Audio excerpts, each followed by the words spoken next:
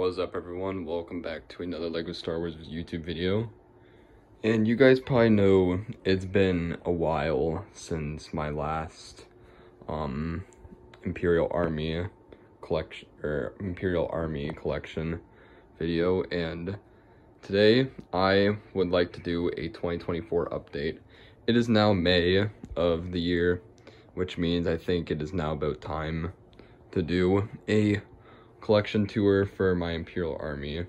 So we're kind of just going to be doing how it went with the Clone Army and my previous Imperial Army videos. I've done 2 update videos for my Imperial Army now. I did my first one back in April of last year in 2023, and then my last one, so most recent one, in July of 2023. So it's been about 10 months now since my last update, and I would like to do a new one today. So let's get into it. Alright, so first thing though I'm going to do is we'll start off by going around my collection and taking all the minifigures here that are Imperial minifigures, which mean like there's a ton, like there's Imperial minifigures in the Cantina, some from the prequels, some from the Star Destroyers here.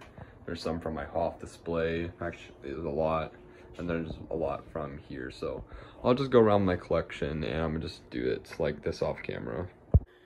And now here are all the minifigures, all like scattered around my bed. I just did it like this because just so they can all like be in order. So yeah. All right, so here we're gonna start off with this. Here's the base plate. I probably haven't pulled out this base plate since my last my last Imperial Army video I did. So so we're gonna start off with the Darth Vader here. This is the one that came in the Boarding the Tan of 4 set from this year.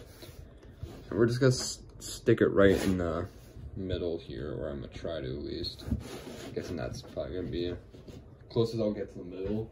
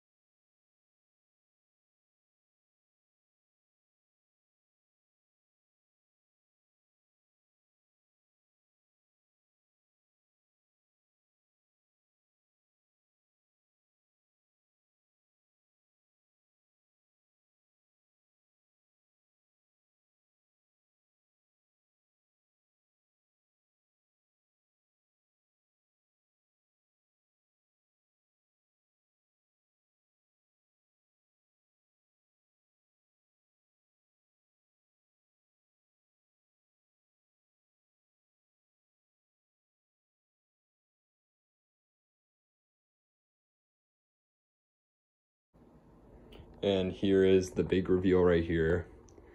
This is my May 2024 Imperial Army right here. It is so much bigger than how it was last year, like a lot bigger compared to last year. Last year, literally it was just like the 3 Star Destroyers, the AT-AT, and only like 2 of these TIE Fighters here, and the Inquisitor Scythe.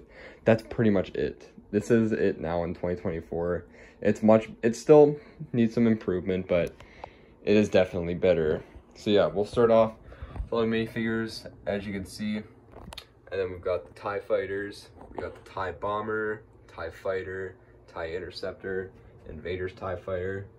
We got the Imperial V-Wing, the Imperial Armor Marauder, and behind that, Shinhani Starfighter, the Inquisitor Scythe, the Hoth AT-ST, the AT-AT, and then the very center, I think it just made sense to be the Emperor's Throne Room with the Death Star. And then, obviously, all 3 Star Destroyers, 2014, 2006, and Moff Gideon's Light Cruiser. All kind of like the 3 centerpieces surrounding all like kind of like the 3 main big ones surrounding the Death Star. So yeah, there it is right there. That is my 2024 Imperial Army. I'll probably do another update with this near the end of the year, because there's a chance that at the end of the year I'll probably have the UCS AT-AT in my collection. So yeah, probably at the end of the year I'll do one more for 2024, because I'm hoping I'll have the UCS AT-AT. And so yeah, but yeah, right here, this is my 2024 Imperial Army. Thank you guys for watching. Don't forget to like and subscribe. I'll see you guys in another video soon. Hope this one blows up again, because because my Clone Army video, my first one and my first Imperial Army video did pretty crazy.